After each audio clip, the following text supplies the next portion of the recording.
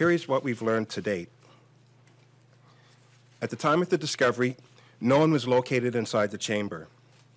The measurements of the chamber are 6'4" in height, 2 feet 10 inches in width, and 33 feet and 3 inches in length.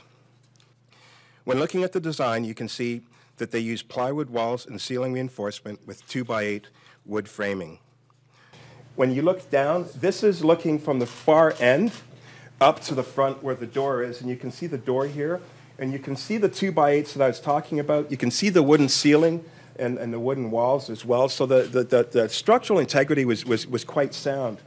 And then you can see along the ground here, there is the blue hose that I was telling you about to extract the water.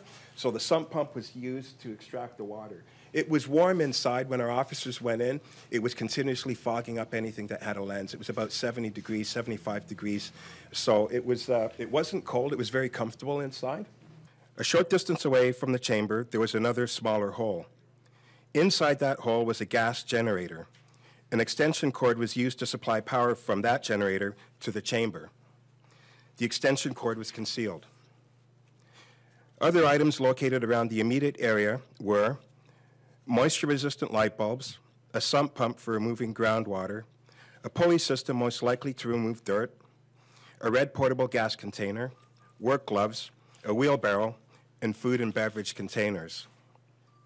Located inside the chamber, hanging from a nail, was a rosary with a Remembrance Day poppy affixed to it. This chamber was located approximately 82 feet west of the fence line that separates the Rexall Centre Sports and Entertainment Complex. It was a densely forested area and well off the beaten path. As part of our investigation, the chamber was excavated, photographed, and forensically examined, and the investigation is still ongoing. At this time, we're unable to determine who constructed this chamber, nor can we determine what the motive was for building it.